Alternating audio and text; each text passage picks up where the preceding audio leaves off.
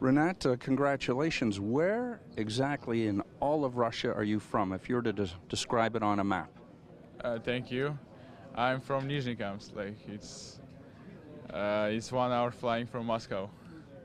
Growing up in Russia, who were the hockey heroes that you looked upon as your role models? I think it was, I don't know, Paul Hendrick, maybe. Yeah. Now, you get a chance to come to North America a couple of years ago. How big a decision was that for you and your family? And it had to be difficult for your mother and father to say goodbye to you and come so far away. Yeah, it was a big decision for me. It was hard for, when here, it's big step in my life, for coming here.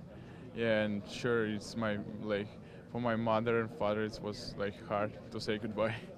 But you made the decision because you want to play hockey eventually in North America, I guess. Yeah, it's why I'm here.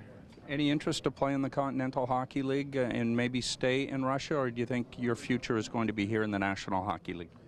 I want to play here. Yeah, I just want to play here, don't want to come back right now. The ability to learn English. Did you study any English in Russia before you came to the United States? No, I was just zero, just came here and started learning English. What's the best way to learn English if you're Russian when you come to North America? Watching television? Maybe play Xbox. Yeah. Call of Duty. Good for you. How different is your game from last year to this year that got you drafted this time around?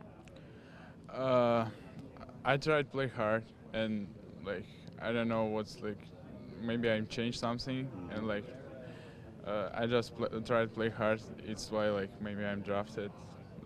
I don't know. Yeah. You've been described as a two-way defenseman. You managed to score some goals, 5 this year.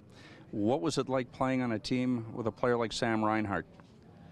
Sam Reinhart's a really smart player, and I was happy to play with him because you can just stay open and